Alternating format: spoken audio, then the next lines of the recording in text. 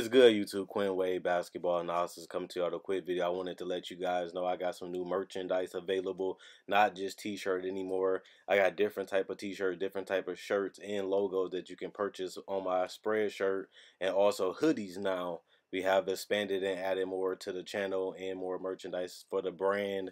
Thanks for supporting. It will be in the description and the links will be in the comment section below. Thanks for helping me and supporting the movement. Quinn Waive basketball analysis. I'm going to check out the video.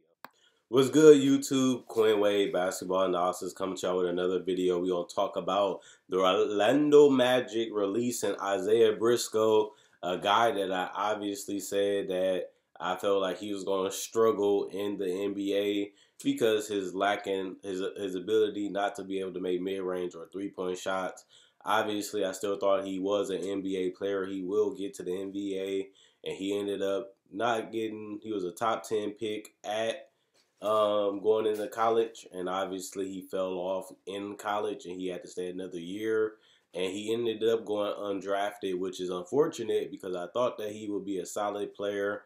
I thought his abilities and his strongest skills didn't really translate to the NBA, but it is still good to see his NBA dream come true, to go out there and make a roster after going undrafted, and then to fight and definitely get some playing time and show that you can actually compete at this level. Obviously, he never really got that many minutes. He never really got a lot of playing time, but he made a lot of progress from going undrafted.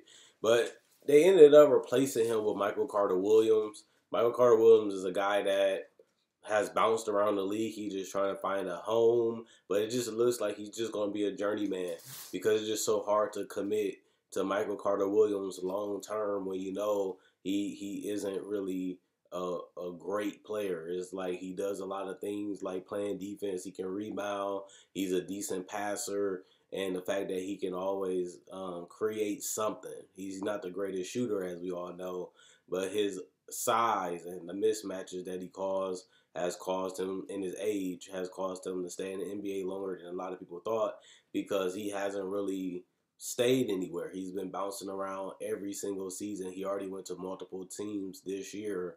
And to me, it just shows you, for him being rookie of the year, that if you don't continue to work on your game, you don't continue to improve your game, the NBA going to pass you up. Obviously, it's still a blessing to be able to play in the NBA, and it's still a blessing to have an opportunity to earn money from it, because he is going to get paid because they signed him for the rest of the season because they released Isaiah Briscoe. So he will make the rest of the roster, and if they do win these last couple games and they have a chance to make the playoffs, that will be, a win for Michael Carter-Williams if he does play in the playoffs, to go on coming into the season, not to really be on a team, find a way to make a roster, and then a team that you make it to may even make it to the playoffs, which can help the way you play, can help you stay in the NBA just a little longer.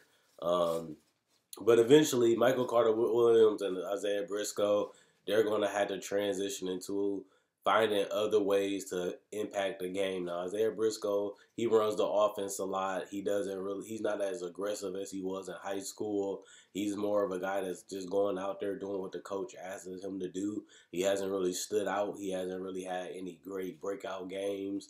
And he has played better than what a lot of people expected, especially because he went undrafted. So a lot of people knew that he was one of the biggest players in high school, but he fell off a lot in college. But he was able to give you 39% from the field, 32% from three.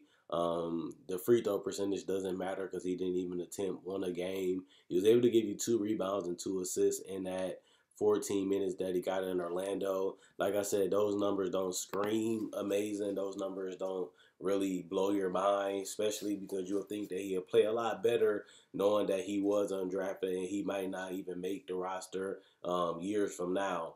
And what I mean by that is he was on a cheap 2-way contract that gives them flexibility that they can waive him whenever they want. If they find somebody else that they want, they can waive him and pick them up.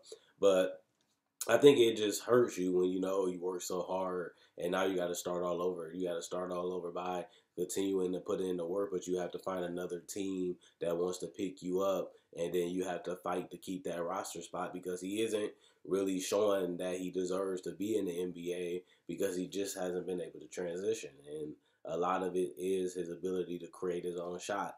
I think in high school he was so big and so strong that he was able to stand out and dominate the competition. But as he went up in the rankings of basketball, especially the levels of basketball, I should say, it got harder. You have guys that's more faster, more athletic, that can keep up with you, that you're not stronger than because you're going against more men in college and in the NBA. Because he didn't really play that well in summer league.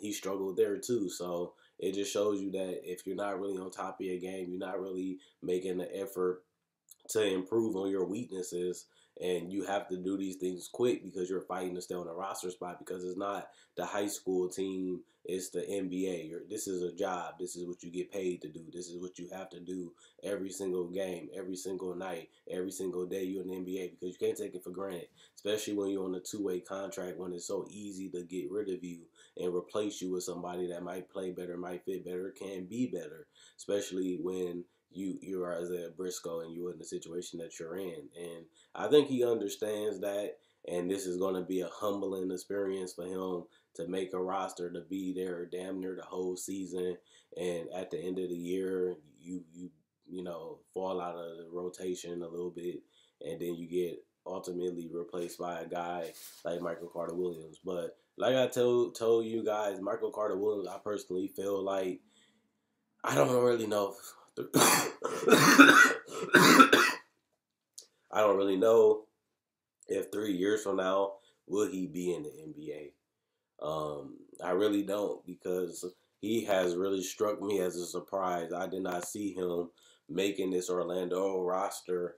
Um, 2 months ago. I really thought he'd be playing overseas for the rest of his career because of the way he ended in Houston.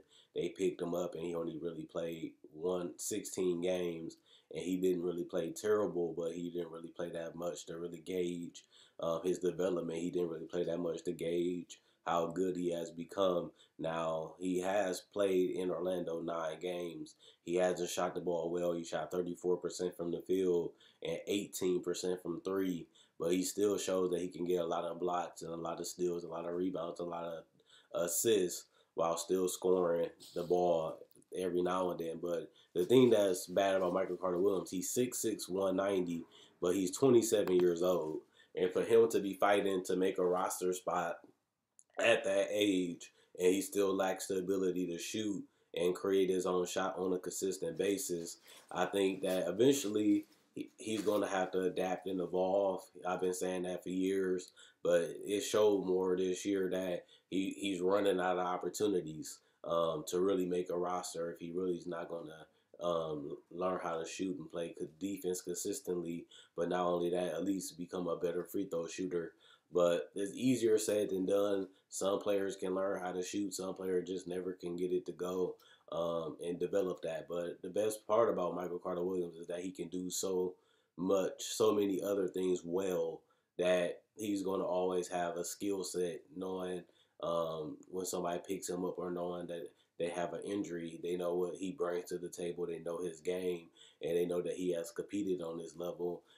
Even though he has never been a great scorer or a great finisher or just putting points on the board, he does do a lot of other things very well.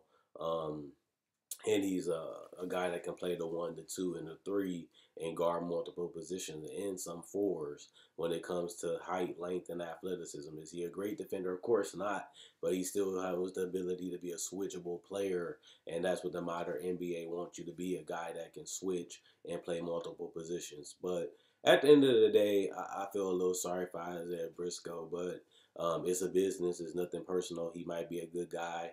He might be a guy that has improved a lot since college and high school, but he still has ways to go to get to where he wants to be, and as a starter in the NBA. But it's harder than you think. This is a guy that a lot of people felt was a top 10 pick lock coming into college, and obviously to be undrafted is heartbreaking. It's nothing like that. You put in all this work, and then you have to go to college another year. Then you go to college another more year, have a better season, and you still don't even get drafted. And then you make a roster, get some playing time, and then you got to start all the way over because now you're waived, and now you got to find a team, and then you got to work your way back up on that team.